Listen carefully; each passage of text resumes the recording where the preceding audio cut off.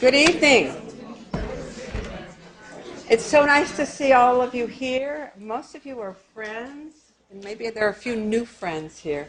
For those of you who don't know me, I'm Michelle Bartlett, fortunate to be the Director of Summer Sessions and Lifelong Learning here at the university. And this really begins summer 2014. This summer we have, in addition to 300 courses we're offering, we have 47 different events that are going to be happening on this campus this summer, only 2 of which you have to pay for. Okay? The odds are really good that there will be something there that you will enjoy. Monday nights is a hands-on science and program for families. Bring your kids, bring your grandkids. It's going to be up in the Reichert building. Tuesday night, Healthy Living Lecture Series. Those of you who were there last year know how much we enjoyed it, and it was so popular. It sort of felt like this is this evening. Wednesday night, Discover Alaska Lecture Series right here. And Thursday night will be Music in the Garden, Georgeson Botanical Garden with live music. So those are the things that are going to happen weekly. We have the Legacy Lecture Series, which will be happening on the 2nd of June. It's honoring Helen Atkinson. Helen Atkinson was the first woman that graduated from the University of Alaska with a degree in engineering. Okay, and we are honoring Helen. Helen would have been 99 this month. Unfortunately, she passed away. But the good news is, the very good news is, because she was 99, or she was going to be 99, and we film the lecture, and it's like a Charlie Rose event. We sent the film crew to Wasilla, where she lives, or she was living, and we recorded the whole thing in March. So we will be able to honor Helen on the 2nd of June, and I invite you to come back and see the film that she did. Okay? We have the 2 paid events that we have going on this summer is Ari Hest, which will be here on the 6th of June. Those of you who were at the Judy Collins concert last year, he opened for her, and he was such a smash. We all loved him. We said, you've got to come back and do your own concert. So if you haven't bought a ticket, do we have them tonight, Charu? Yes. She'll be glad to sell you one. Okay, 6th of June. 6th of June. And from NPR, we have Neil Conan is actually teaching a class this summer, but in addition, he's going to be joined by Ken Rudin to do a program on the political junkie. Now, this is a political season.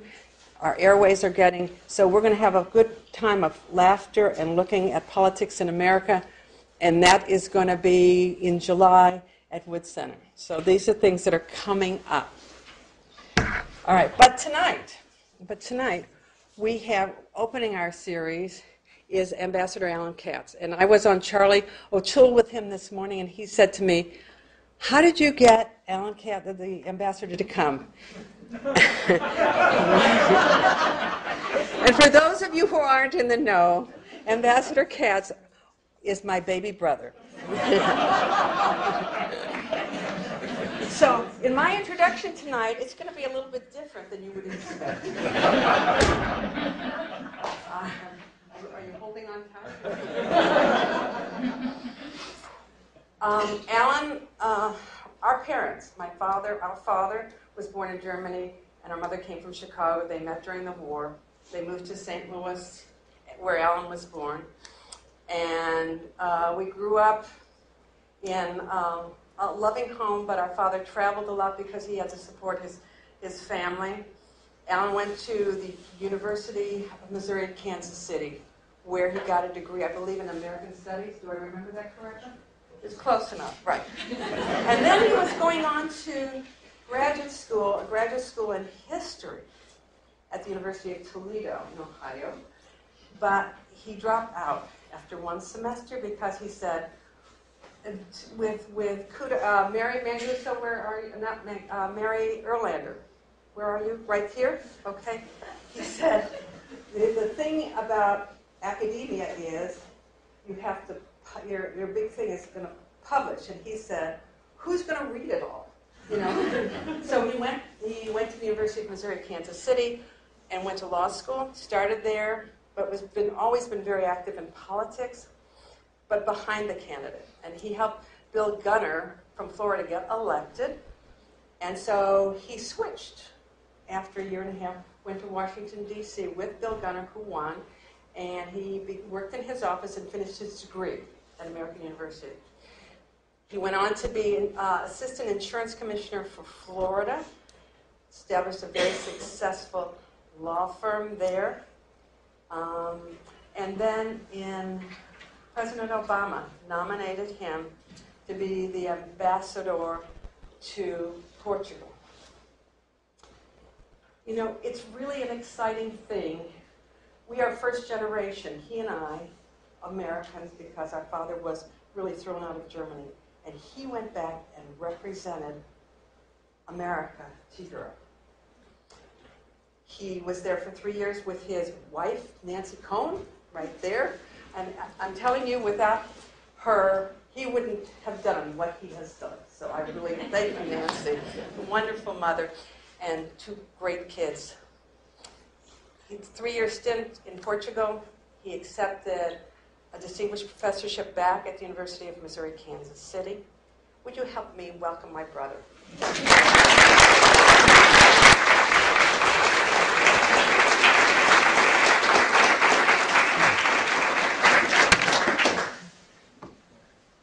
Can you hear me in the back without this microphone or not? No, okay. Now can you hear me? Okay, good. Okay. First of all, thank you very much, Michelle, for that kind introduction. When you said hang on to your seat, all I could think of was remember I get the last word.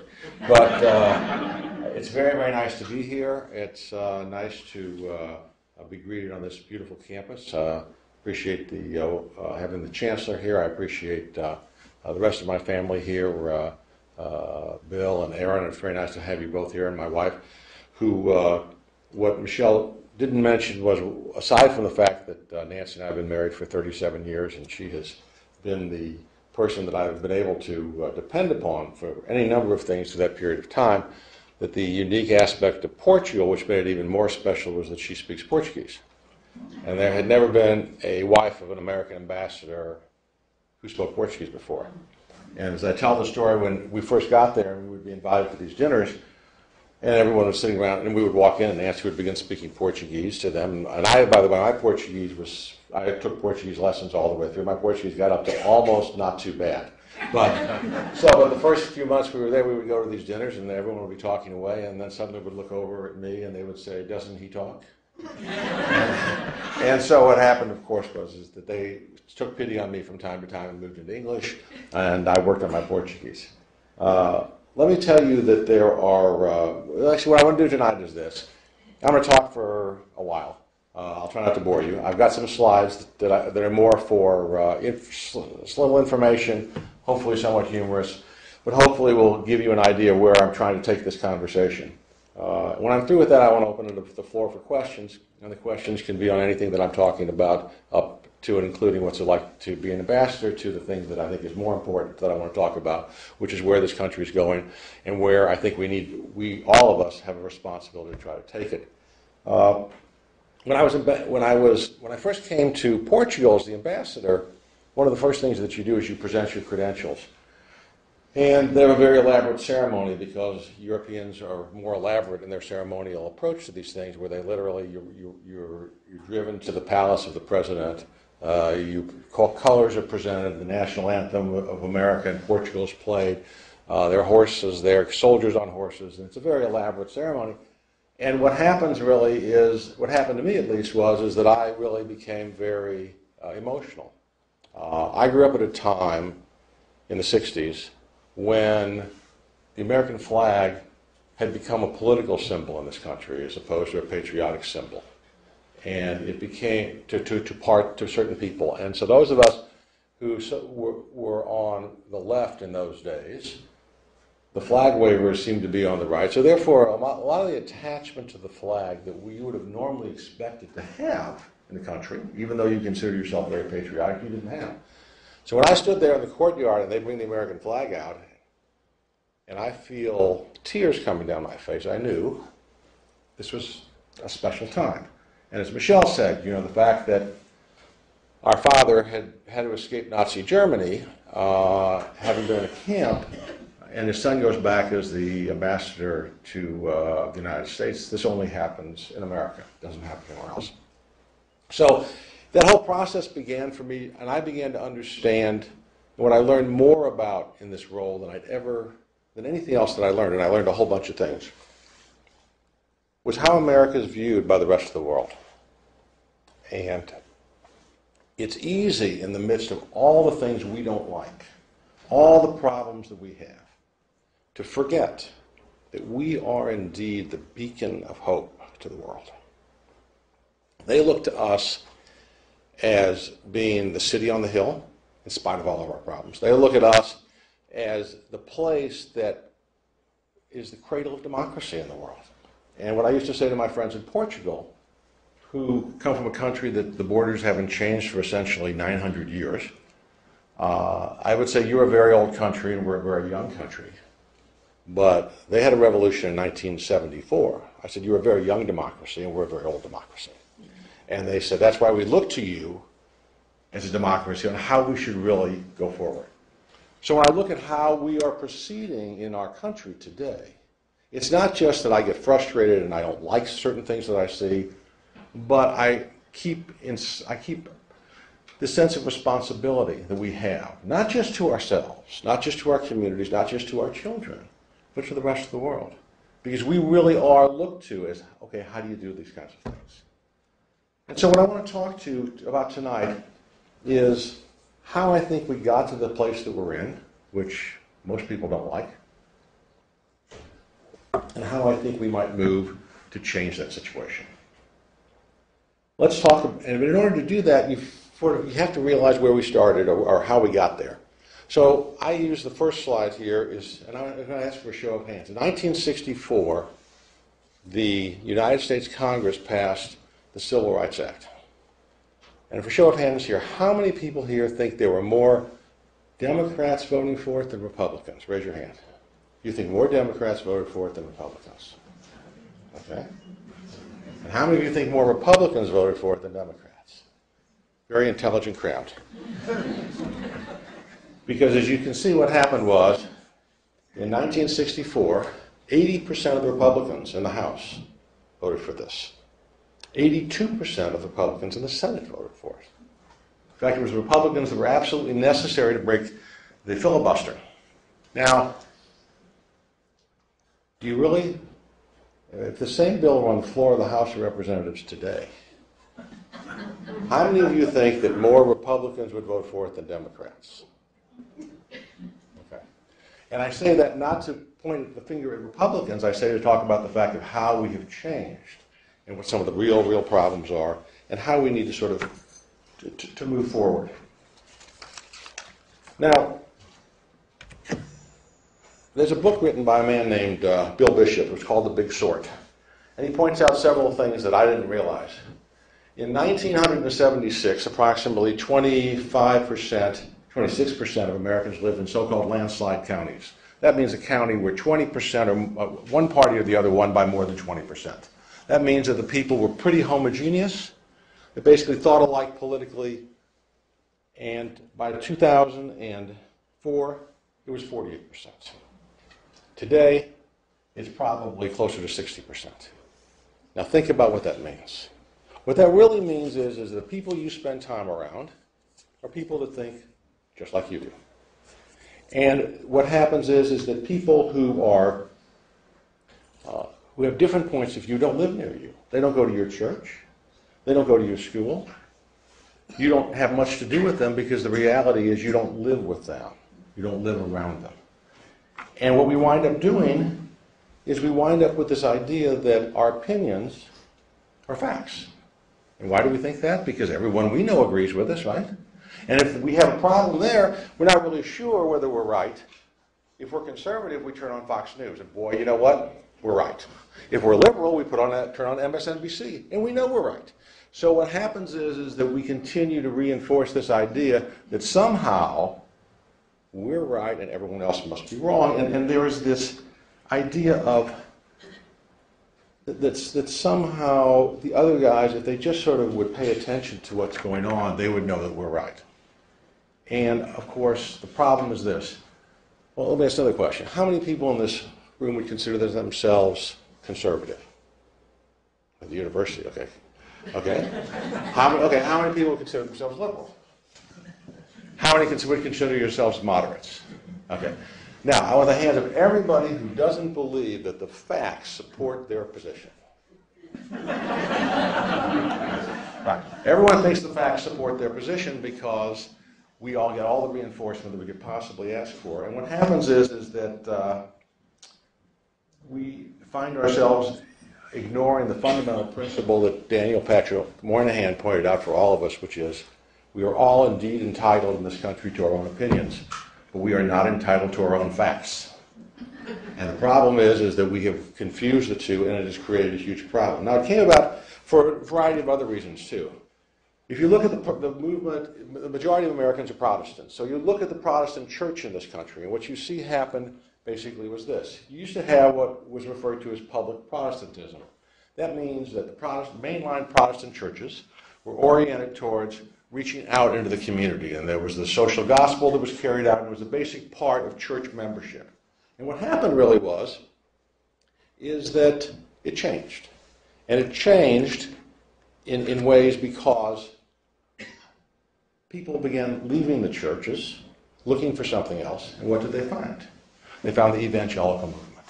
And the evangelical movement, which provided spiritual nourishment to a lot of people who left the mainline Protestant churches, also had a slightly different twist.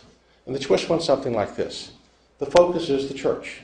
The focus is you individually with the people inside of your church, your relationship with God. That is what is really important. And so we began to find more ways of people kind of sorting themselves out. In other words, you met with people, you spent time with people from your church. You spent time with people who believed the same things you believed. And there's nothing wrong with that.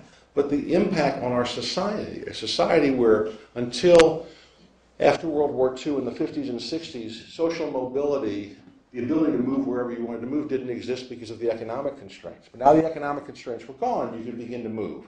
And where did you move? You moved into those places that you found people like yourself. So therefore you had, as you can see here,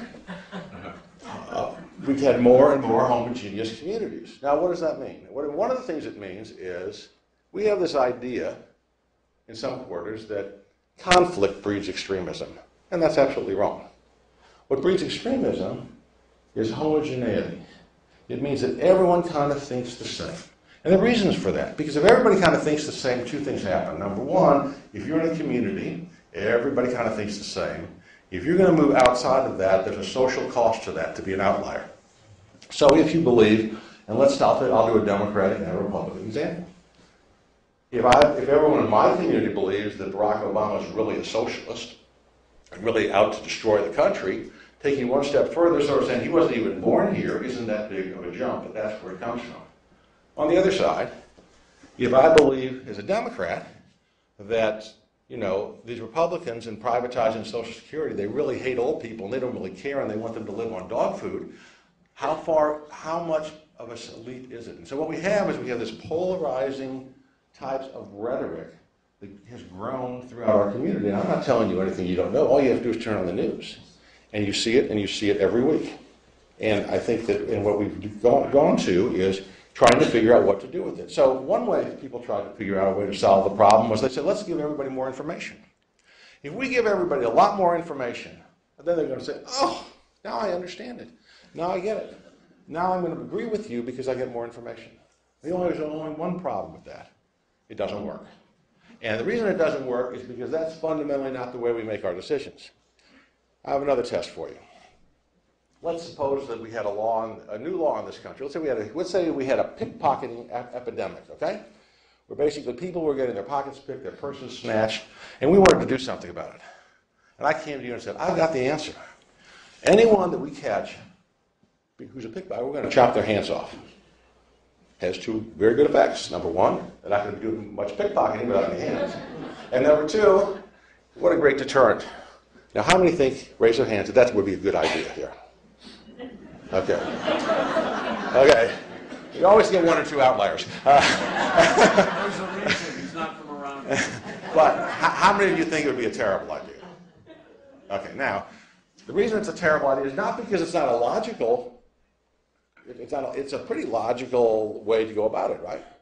But the reason is that because we don't generally make most of our decisions based on logic.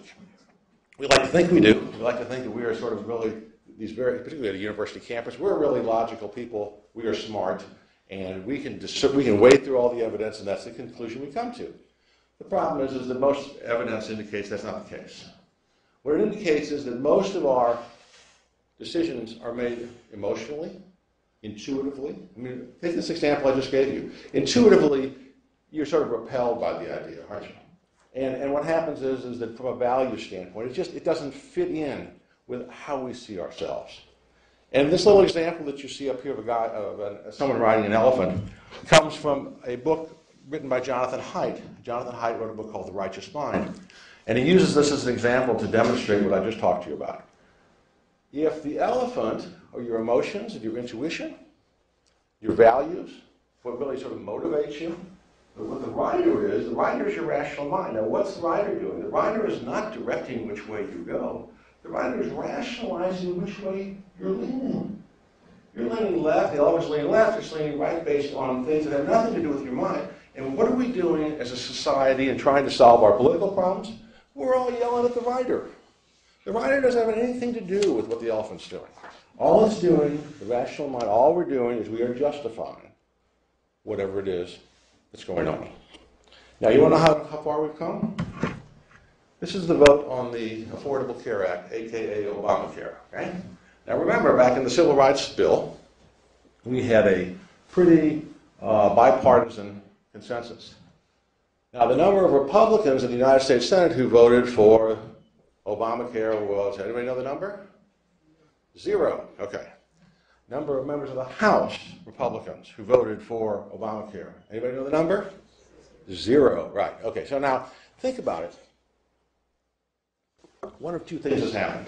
Either we have so evolved as parties that we are so partisan, so locked in that not one Republican, not one Republican voted for this, okay? And the question really becomes, was it because they really thought it was the worst idea in the world, every single one of them? Or was it because we reached a point where it comes from is what determines what we do? And by the way, this just happens to be something, when I could have brought you something when George Bush was president, and you would have had an almost identical situation on the Democratic side. This is not a Republican problem, this is not a Democratic problem, this is an American problem. And unless we do something about it, things are only going to get worse. So, what to do? The village square. Now, the reason you see a flying pig there is because we think that, when pigs fly is when maybe we'll work out this whole problem. But as you can see, this is an organization that we began in Florida about 8 years ago. And the idea went something like this.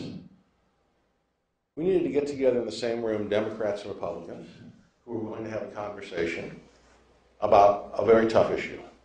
And at that time in our community, energy was a big issue. We had a huge referendum, a huge fight. The city owned the electric utility. The question was, should there be a coal plant? Everything you could imagine. The only thing that wasn't happening was no one was telling anything remotely close to coming out with accurate information. So what happened was, this was set up, and people kept saying, well, why are you going to do this, and what's really going to happen, and how is this going to work? And I kept saying, well, the reason it's going to work is because we're going to sit down in the same room, we're going to feed everybody, which has a tendency to sort of undermine hostility. We're not going to let anyone be uncivil. We're going to have fact checkers in the room so people can't make stuff up, okay? And we're not going to try to turn liberals into conservatives or conservatives into liberals. We're not going to try to convince anybody of anything on any issue. But what we're going to try to do is we're going to try to get people to come together and have a conversation, a place where they can be engaged in what we used to have in this country, in terms of civic engagement. And what we can do is we can take on any issue because we had no skin in the game. We were not coming as Democrats, we weren't coming as Republicans, we were coming as citizens of our community. So you could take an issue like, let's see, someone told me that tax on oil companies, that's kind of a big issue around here. And it's going to be up, there's going to be a referendum from what I read in the paper. And so what I would suggest to you, unless this community is very different from every other community in America, is the people who are going to frame this issue are the advocates. People who are for it, people who are against it. The people who are for it are going to tell you 20 reasons why you should be for it. The people who are against it are going to give you 20 reasons why you should be against it. And based on who they are, probably more than the arguments, is based on how you're going to vote. And that's part of the problem. What the Village Square does is we create a framework that is not done by the advocates. We create a different frame. We bring in the best argument on both sides.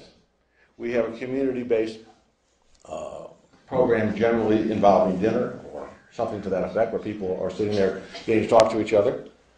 And the people who make the presentations are subject to fact checkers. People get to ask them questions. And when everything is done, let me tell you what the real value of this is. When you go home, have you converted one people from one side or the other? Probably not. But is it possible that when you find someone who disagrees with you on an issue, that they're no longer a bad person?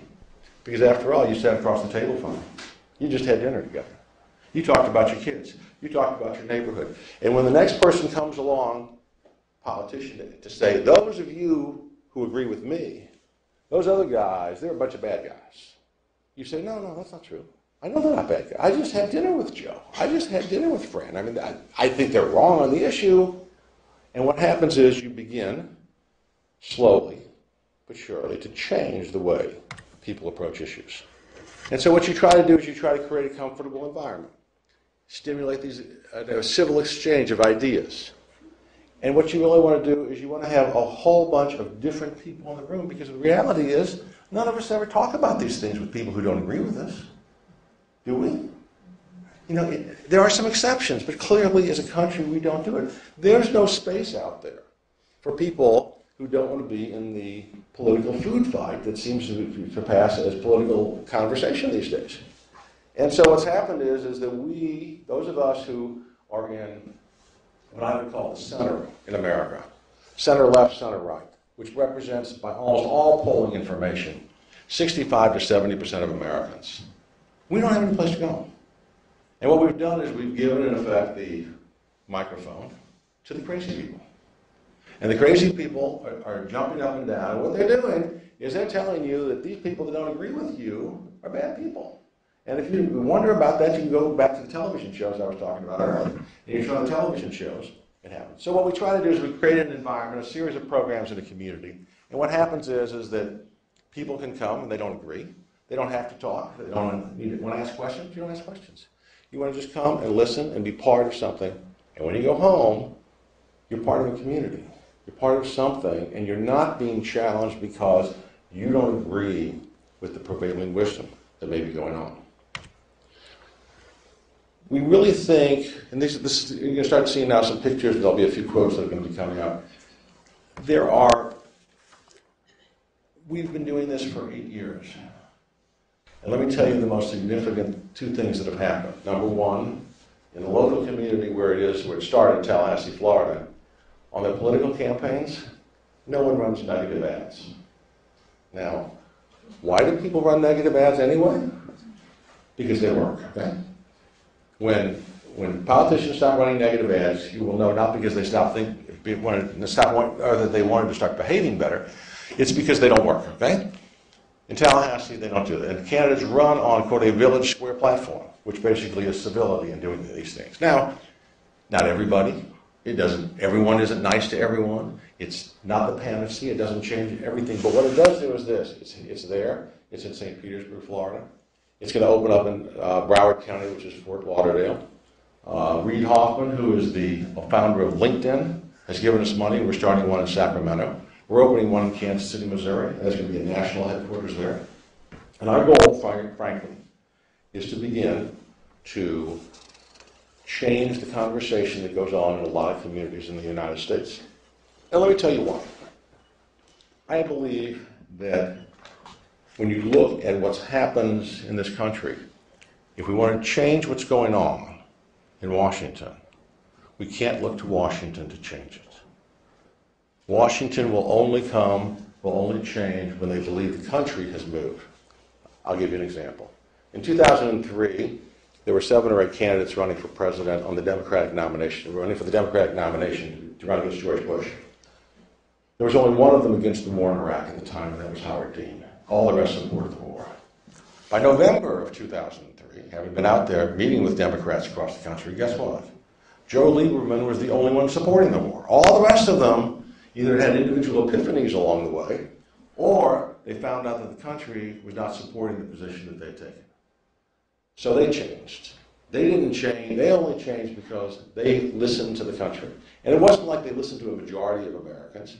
It doesn't take a majority. Tipping points that we see, and we've seen it happen time after time in this country, where things are going along, and suddenly, boom. When it happens, it's like water running downhill. You can't stop it. And what we're trying to do is we're trying in as many communities as we can to find opportunities to create village squares where we think the politicians will have no choice but to recognize that, oh, when I go back home and I call everybody that doesn't agree with me a bad person, that's no longer good politics. That's bad politics. Well, what happens?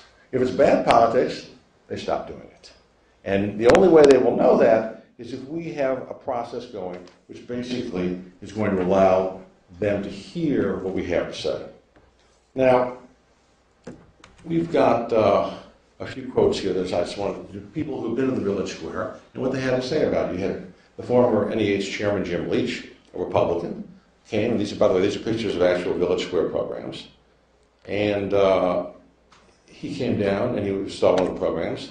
David Abshire, who was the ambassador to NATO, came and basically understood that what we were trying to do there seemed to have salience and seemed to have the ability to sort of do something different.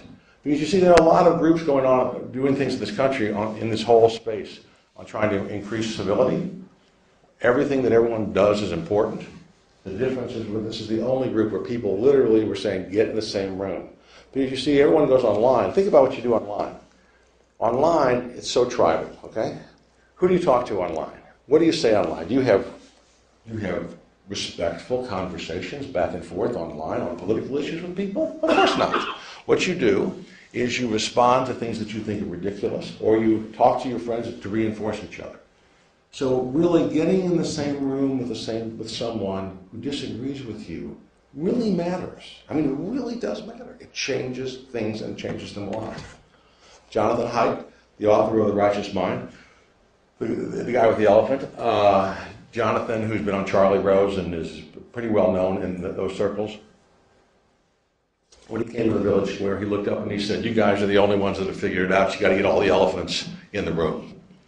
The only way people change their minds, the most likely way to get people to change their minds or rethink the way they look at things is by being around other people.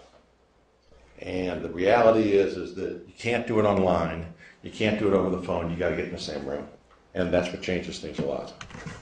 Kathleen Parker, a national columnist, was asked by, you can see here the quote, asked by Brokaw about the kinds of things that need to be done in the country. This was a question of, they were having a conversation about civil discourse in America. What can we do about it? She thought that the Village Square was what we were doing made a lot of sense. Frank Carlucci, former Secretary of Defense, former head of the CIA, former ambassador to Portugal, I might point out, after the revolution, came and basically had this to say about it. And again, all these people, what they're saying is this. They're saying our system is kind of broken. They're saying that, this is a big problem. No one that I talk to says, oh, we don't have a problem. Everything's great. We have great political discourse. We have good political debates. We have intelligent decisions being made by informed people. No one believes that, okay? And so the reality is, what do we do about it? And those of us who don't want to participate in the food fight up till now have just sort of said, okay, fine, the hell with it. I don't. And so the other thing we've done with the Village Square is this, and the question is, ultimately, is how do you get people in a community to come out to something like this? I mean, why would they do that? They work all day. What the hell they wanted to go sit there? So you have to make it fun. and you have to make it cool. And so what you do is you have programs that basically attract people in the same way that a lot of other programs do. And what we don't do is we don't make anybody work. So someone says to me at the end of these things, okay, so you've done all this, you've worked in this, you've in all these communities, what's the product? What is the product of the Village Square? And what I tell them all is this: the product is the process. The product is that we need to reinvigorate this country of ours with people having conversations who don't agree with each other, but they can do it in a way that is civil and fact-based and enjoyable. And if we don't do that, let me tell you the problem. How many of you have children or grandchildren that are under the age of 20 here? Anybody? Okay. Okay, let me tell you what's going to happen if we don't do something about this now. What they see on television, what they read in the newspaper, and they think this is the way it's always been. They think this is the way it's supposed to be.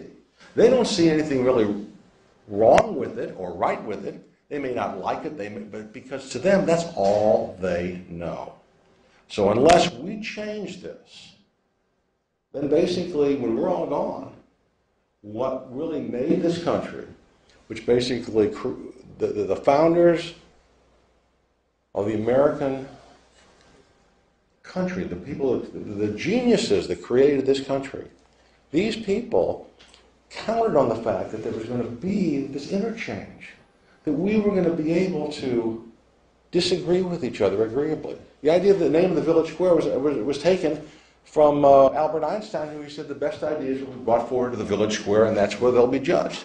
In other words, people can't be afraid to bring their ideas forward. And if they are afraid to bring their ideas forward, what they can do now is they can go on television, and they can jump up and down, and they can rant, and they can call people who disagree with them names. And that has become acceptable. So, what I'm going to close with here, if I can figure out how to do this. Wait. Back away. We've got to do this. And now if I do... How many of you have heard of George Shultz? Okay. For those of you that haven't heard of George Shultz, he served in 5 cabinet positions, including Secretary of State Ronald Reagan. I met with Secretary Shultz, talked to him about the Village Square, and this is what he had to say for everybody about it. The world we live in has changed remarkably from many past years. The big revolution is the new age of information and communication.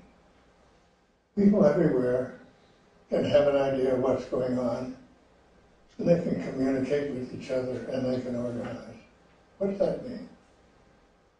It means that the diversity, which is characteristic of all societies, the diversity can't be ignored or suppressed. It has to be accommodated. And how do you do that? You do that by talking with each other, by solving problems, by working them out, usually at the most fundamental level, right where you live. So that's the old-fashioned way. Here we are in our community. We get together in the Village Square, and we talk about the problems, whether it's snow removal, schooling, or what it may be. And that can build up. So instead of always thinking of a big national event that cascades down to everybody, maybe we should think more about all sorts of little events all over the place, reflecting people's views and their necessities where they live, and have that work its way up and get itself built into some sort of a consensus. That's the idea of a Village Square. So let's try it. Who knows? Just might work. Thank you all very much.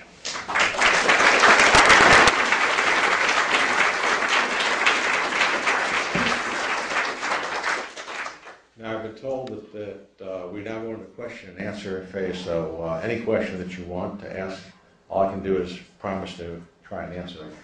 Yeah. Well, I'll just comment. I mean, the goal here is admirable, to actually have people be civil to each other and talk. And you see a lot of change happen when, for example, Cheney changed his views on gay marriage when he found out that there was somebody in his family who had that same issue. But the overall, at least at the certainly at the national level, the perniciousness of money in politics, and it's not getting any better from recent Supreme Court rulings. You still have, if somebody's going to run for an office and trying to actually accomplish something, they may talk to people, but then they have this pressure that comes down to behave in a certain way or to vote in a certain way. I'm trying to figure in my mind how long it's going to take to transcend something like that. Well, the question is, given the amount of money that is in, correct me if I'm wrong, the amount of money that is in politics, how do we ever sort of get past that and have, in terms of approaching the issues without that affecting how people behave? Is that a fair characterization? Sure. I think the answer to the question is, there are a couple of things I think we all need to recognize. There's always been a lot of money in politics. There's always been a lot of money by people who had a lot more money than the rest of us in politics, okay? Now, we're talking about sums today that are, sort of mind-boggling, but on a relative scale, there were some fairly mind-boggling sums that go back in elections in this country as well, and oftentimes for elections that didn't turn out so well. For example, I don't know how many of you realize this, but in 1964, when Barry Goldwater ran against Lyndon Johnson, he raised more money than Lyndon Johnson. And he lost all the 5 states. What I'm trying to say is that, yes, it makes it harder. There's no question it makes it more difficult. But I think that in the end, what politicians do is politicians chase votes. And when chasing money, if the choice is chasing money or chasing votes, they'll always chase votes. Right now, they see money as the way to get the votes. And so somehow, if there are people in their community who are sort of saying, no, it's great that you have all these ads. This is not what's going to make us vote with you. I'm not trying to dismiss it or sort of say it's not a huge problem. Of course it's a big problem. But, we didn't get this way in a day, a week, a month, or a year, and it's unlikely we're going to get out of this in that period of time either. But we have to start somewhere. And the only thing that I can do is we can't, no one can, look, the other side wants to raise a lot of money. It depends on where you're sitting again. You may think that Tom Steyer and the amount of money he's going to put in because of the pipeline is awful. You may think that the Koch brothers, the money they're going to put in is awful. It doesn't, wherever you sit, if you're looking, if the question is there too much money, the answer is of course, but that's not going to change. So we have to do what we can do. And I think that in the end, if you look at Washington, you look at power in Washington and elected officials over this whole continuum of time, what has been the most important thing is not doing things that may make them lose their job. And right now they may think it's money, we need to change them up. Yes, sir. Yeah. This is more of a comment than a question. I've been looking around for Bill or Nancy Mendenhall because I'm past chair of the Alaska Democratic Party, the national committee man sitting over there. And what Gary's mentioning about money, I agree with you. It's not money. It's more of a sense of industrial politics. Because it's very easy now to disseminate a message. And the message is, of course, vote for our guy, don't vote for the other guy.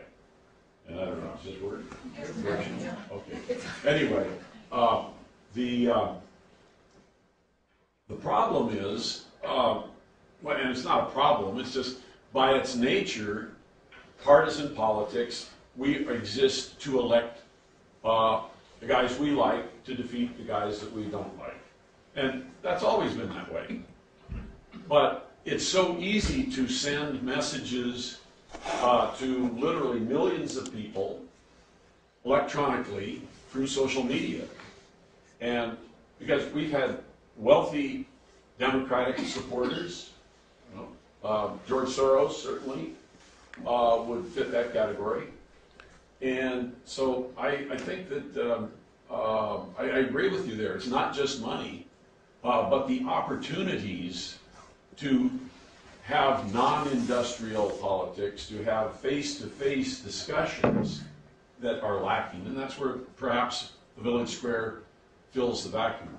Yeah, just let me just brief comment. Basically, is that I can assure you that I can give you as many reasons why there are problems as anybody else can outline here. Unfortunately, I've been around politics and government most of my adult life, so I'm aware of that.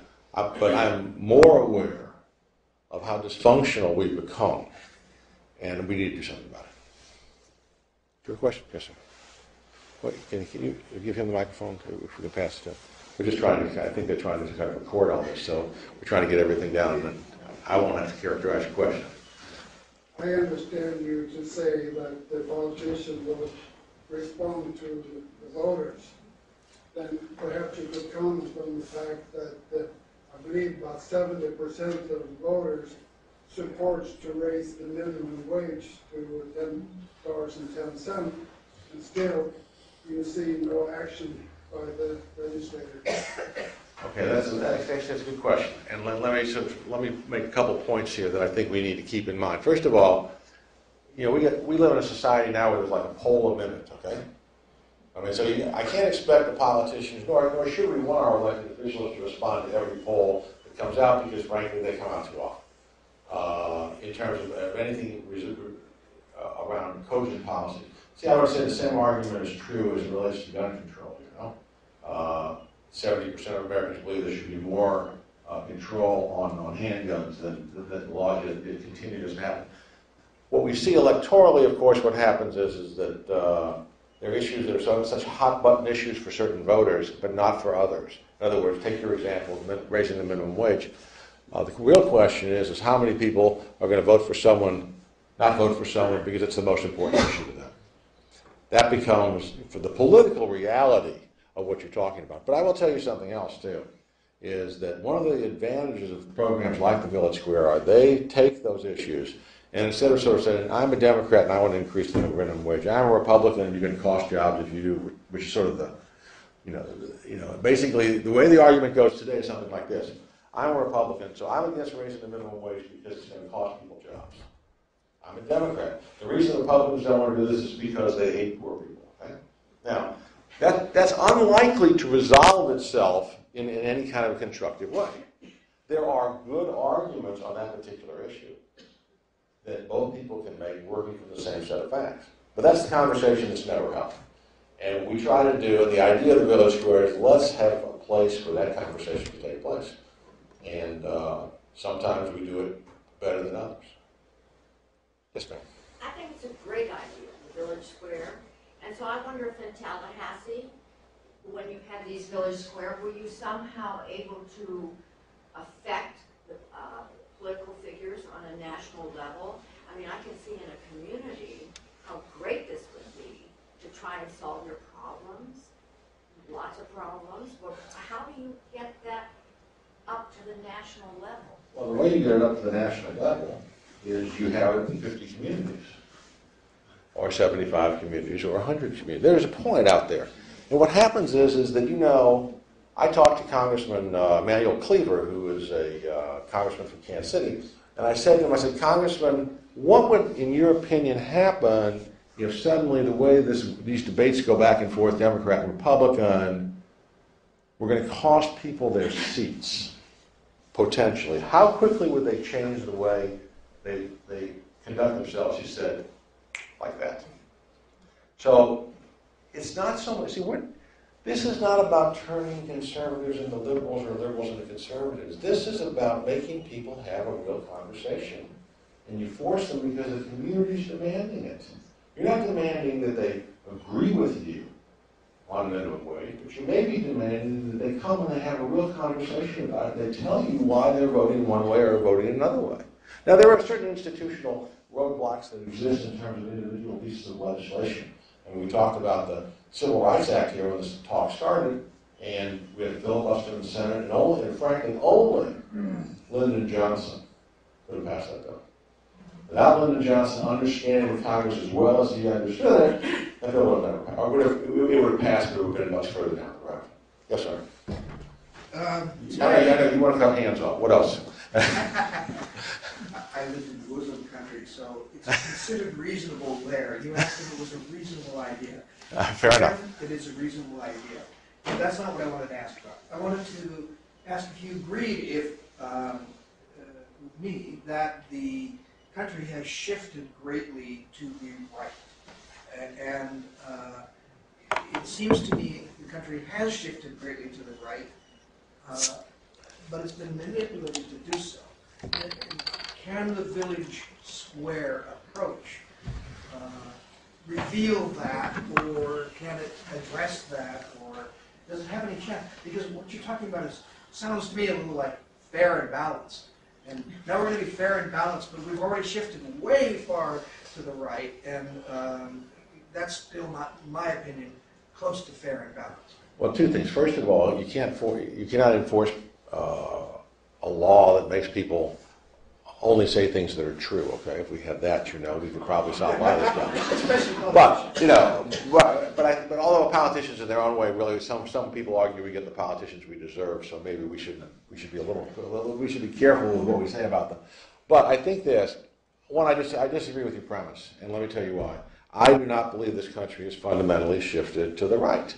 Last time I checked, in 2008 and 2012, this country, by significant majorities, 3 points, 4 points, 5 points, voted for the first black man to be president of the United States. Okay? Now, if you were looking for a way to demonstrate that this country had moved to the right, that would not have occurred.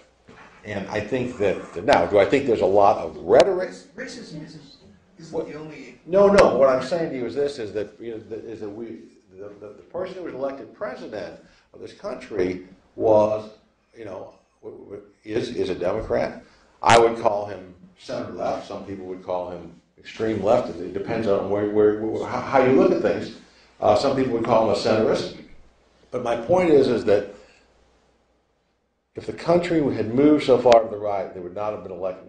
Democratic candidates for president have won the popular vote in this country 5 of the last 6 elections. And all I'm saying is that doesn't say to me the country's moving to the right.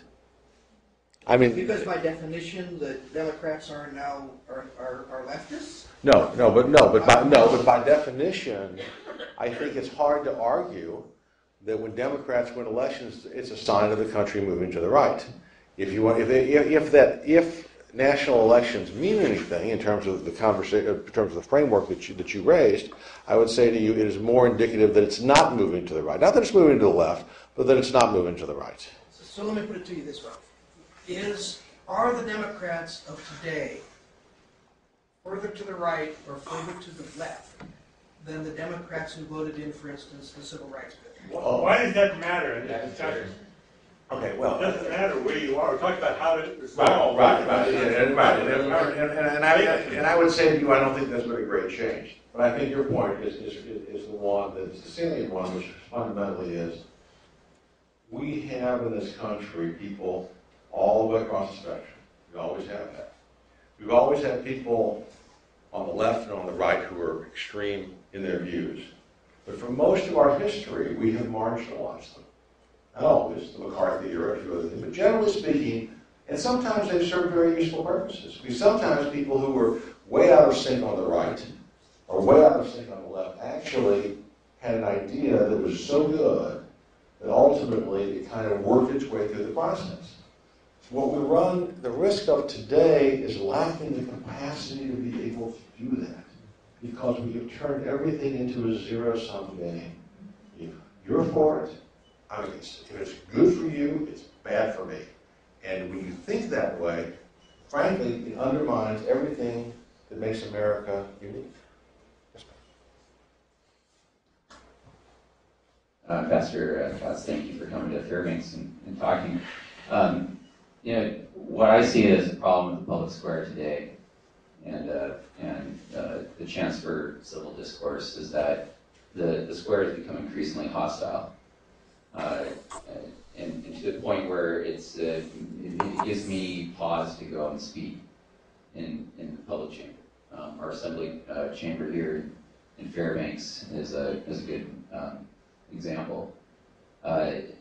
Now I've adopted this sort of mantra of the opposition is not wrong, they're just less right than I am. And it's a basis for respect to the opposition's opinion, which I think is what is missing in a lot of the discourse in the public square today. And I raise this because just the other week, for example, I went down to the Borough Assembly Chamber to testify in favor of the F-35s coming to Fairbanks.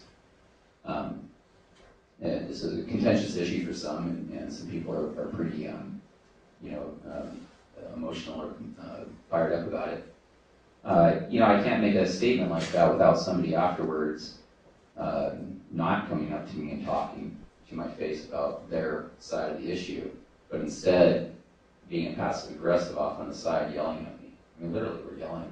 I mean, it didn't really dawn on me that the person was actually saying stuff to me until about 15, 20 seconds later, discovered that the person was actually directing their comments at me. It was very strange experience, but it's not the only time. One time I was there and somebody got really angry and said out loud, not by the ballot box and by the musket. These sort of comments create, but it's not endemic to Fairbanks, though, is the thing. It create a hostility in the public square, which I think is what is really eroding our ability to have clear civil discourse that you're talking about. Thank you very much. And I think you gave very good examples of my point. The point is that there is no space out there right now. And that's what we've tried to create. And that's what we think every community in America has the potential to create.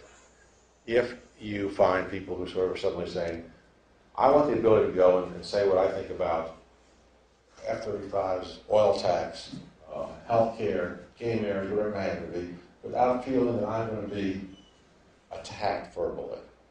And the reality is that we used to have that in this country.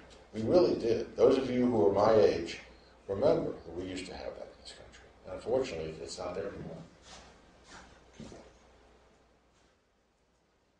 Yes, thank you for coming. You said this isn't going to change overnight because it took a long time to get this way.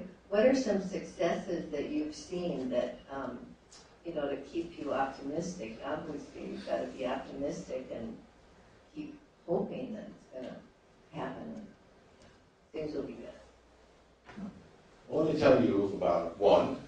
We have in Kansas City, Missouri is right on the state line between Kansas. Kansas is a very Republican state.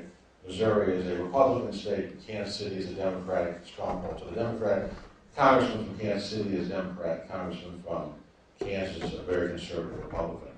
And the two of them have started what they call the Civility Caucus. Needless in Washington. Needless to say, it's a very small caucus. But the idea is, and to watch the two of them talk, and they profoundly disagree on policy issues, but they have enormous respect for each other. They've figured out local area projects they could work on together. And what's happened is that they demonstrate, it can work. It can happen. Now, I wish I had more positive examples than negative examples. But I really believe that, as most things are in this country, which makes us a unique country, no one's going to solve this problem for us. We're going to have to do it ourselves. And we're going to have to do it one person at a time, in one community at a time, and it is.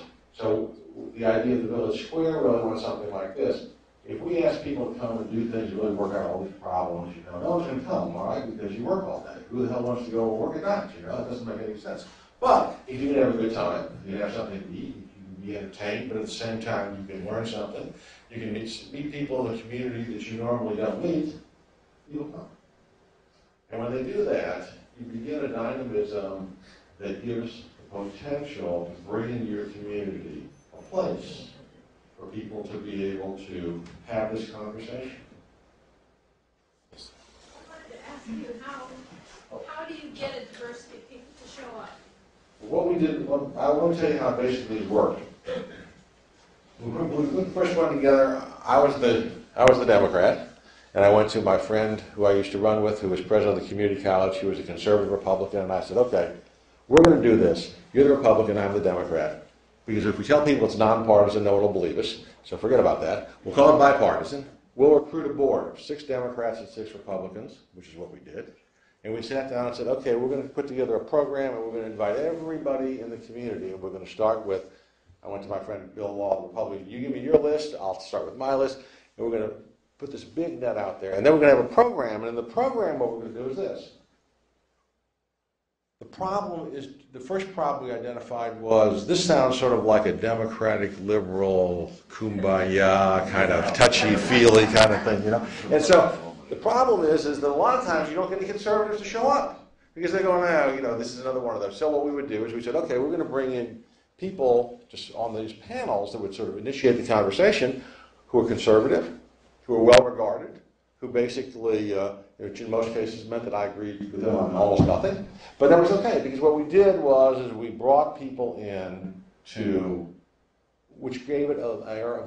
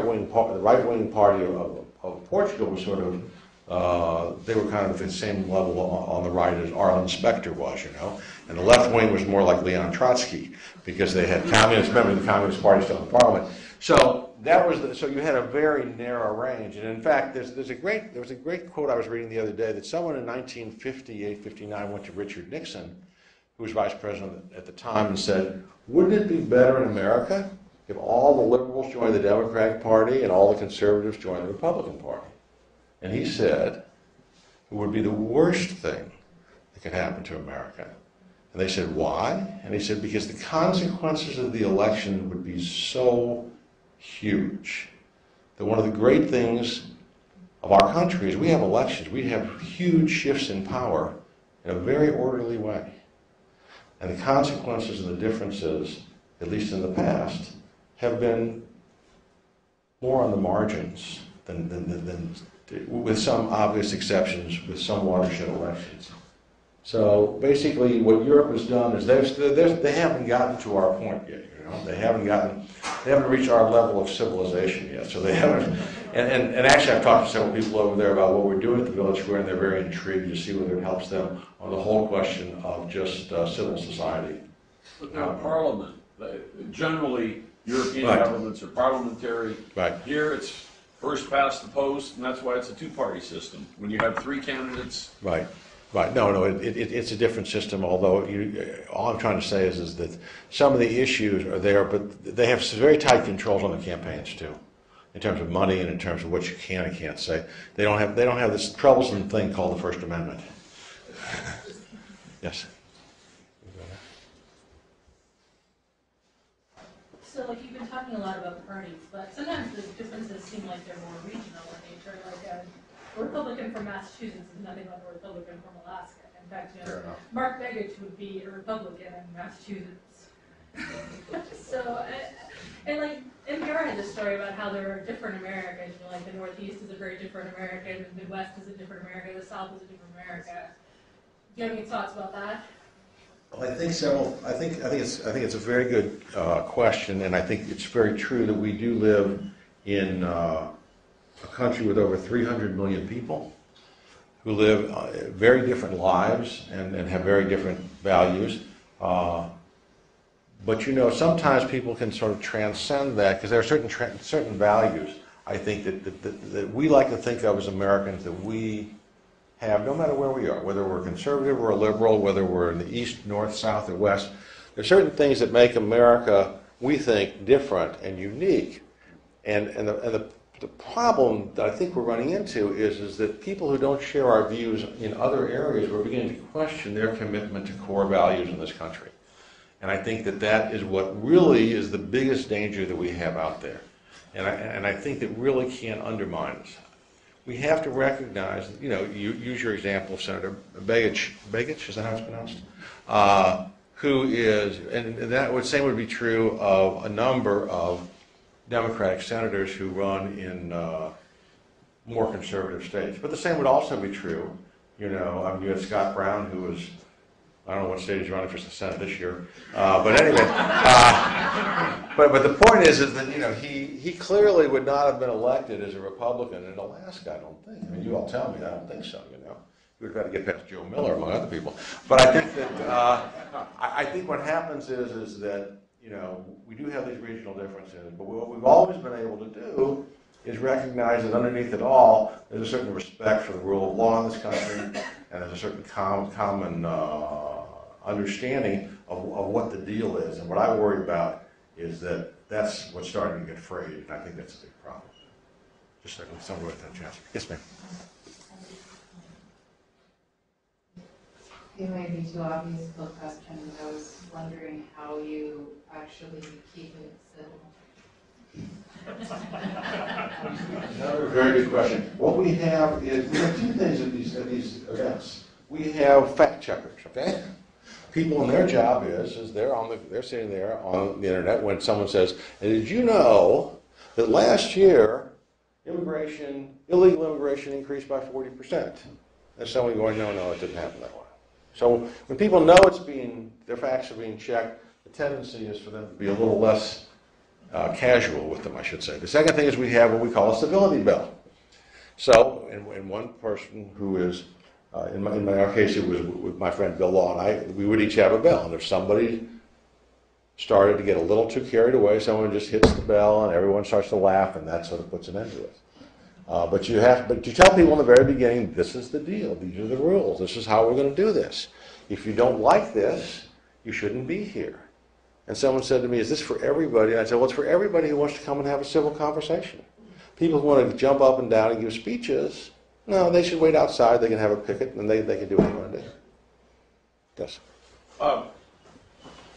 How do you reconcile, and maybe it's important to have both, the theme of all politics is local, and that makes us separate and provincial all over the country. So the Massachusetts and the Republicans, Massachusetts Republican, Democratic Republican, excuse me. All politics is local versus the Constitution and the Bill of Rights, which is the central theme of American government and justice. And both are true. Well, two things. First of all, I don't think they're inconsistent. Tip O'Neill is the author of The Ultimate Politics is Local, and the reality is this. If your local, if your mayor or your state legislator or your congressman has offended everyone here in the community, he may be striking the flag for the Republican or Democratic Party, they're going to lose the election. Right. And so what happens is they need to pay attention to that. And really what happens is this. What we hope is that we have politicians who will do two things. Number one, they'll listen to what we have to say and maybe do some of the things. And if they disagree with us, they'll tell us why they disagree with us. And they'll try to educate us. Now it's that second part that we seem to have lost track of. And basically it's something I think we need to get back.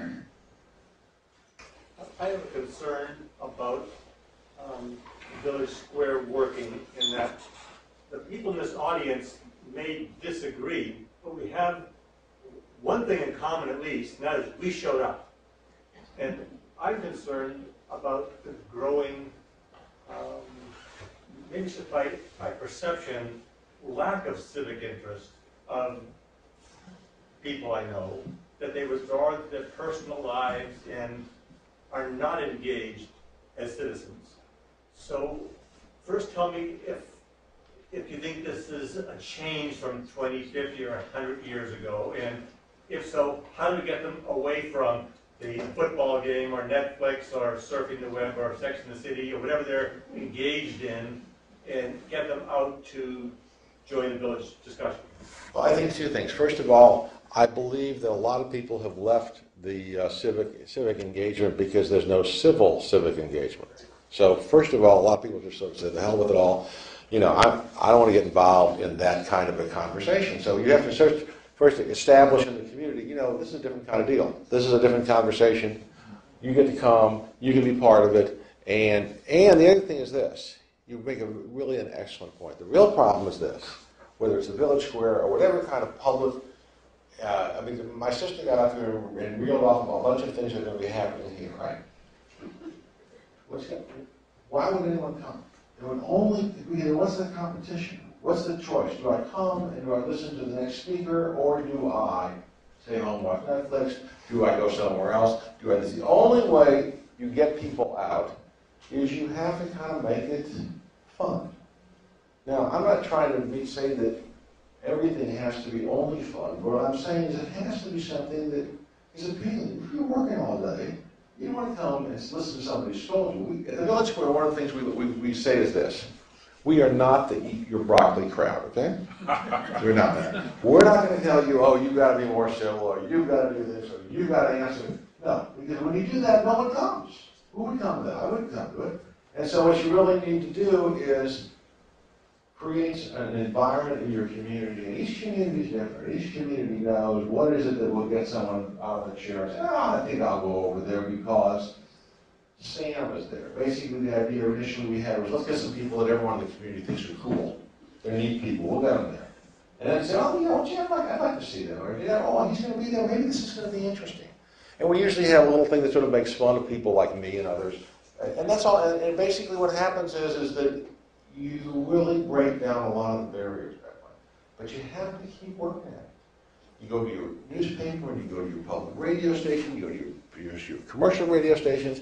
You do all the kind of things that you do to build anything in a community. But here what you're doing is you're saying to people, you can come, you can participate, you can have a good time, you can be heard, you don't have to worry about somebody, you know, giving you a hard time while you're there. Now, I think we got time for about 2 more questions, or we got a little more? 2 more questions, okay. Do you recommend that you pick some themes for this Village Square to Well, interest people, or well, how is it best to go about it? Okay, basically, because we set the National Village Square up, and of course I would love for Fairbanks to be a place to want to open a Village Square, we will have basically a framework that says, okay, here is how we recommend you do it. Here's some programming ideas, here's some structure ideas. This is the way that we think You can engage. We have, you all got the brochure that was handed out. We got a whole bunch of things like that. And really what it is the idea is to not, and this is the hard part, each community is different. And this is essentially a grassroots movement. So you have to figure out what people in this community want to talk about. And if you say it's oil tax, air pollution, if you say it's immigration, if you say it's gay marriage, if you say it is new sidewalks, if it's snow removal, every community is different, right? And what you need to do is you need to say, this is what we want to talk about, but it has to be the kind of things that you think you can bring people in who will be able to talk about the pros and the cons, honestly. And what's going to happen is this. Every public issue is framed by advocates. The village square is the one place where you get to frame it with no skin in the game. You're not on one side, you're not on the other side. You're bringing in the advocates to argue about it, to talk about it, to give the best arguments. And what's happened in Tallahassee, Florida, it didn't happen in the first year, 7 years later. Whenever there's any big public issue, they go to the village, well, would you please have a forum on this? And bring in and let each side send someone in, because the reality is they know that in the end, they're going to get an honest deal. And see, we used to have that in all of our communities. It was local government, right? It was League of Women Voters. It was the Parent-Teacher Association. It was something. There were institutions that we all had confidence in, and unfortunately, what's happened is we've lost confidence in them. And so, therefore, we need something new. We need to try to do it. We need to try to do what we used to do so well, and we need to bring it back to our community. Last question. Anybody? If not, oh, there, okay, yes. I've been thinking about this situation that the labeling of people as liberal or conservative is too divisive, and there are better labels. And I think, just a suggestion, I'm thinking of perps and enablers. I'm sorry. Everyone knows what perps are. But for perps, there's usually a whole bunch of enablers that let them get away with what they do. And I propose if you use these terms, perps and enablers, you find a lot of, it crosses these old definitions of liberal and conservative. Well, I must confess, that's the first time I've ever heard that as a suggestion, which doesn't mean it isn't a good one, but I'm not sure how many people would show up so they can be identified as perps. As a marketing tool, I would probably try something a little different. But I do think that there is your larger point, which is that essentially people have fallen into these labels in ways that adds to the divisiveness is absolutely correct. But I guess, and from my perspective, I remember a time when conservatives and liberals could argue all day long and then go out to dinner together. In the Congress, it used to be that members of the same state delegation from both parties used to do things together. They get together with their families, there were events. They don't do that anymore. I mean, literally, they don't do that anymore. They don't work out in the gym together anymore. They don't do the kinds of things that normal human beings do with people they work with all the time. So what we have to do is we have to sort of knock on the glass and say, guys, men, women, you're doing this wrong. You got to get back to where basically we expect certain things of you. We expect certain civilized behavior. We expect you to do things a certain way.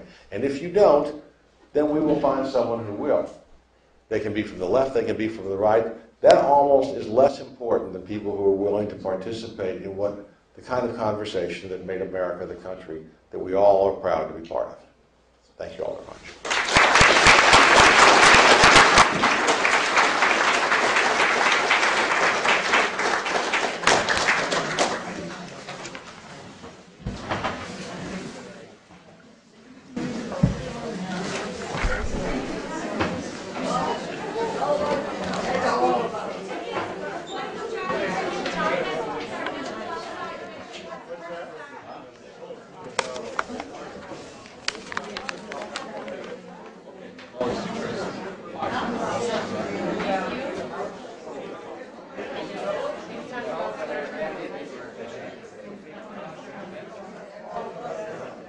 That's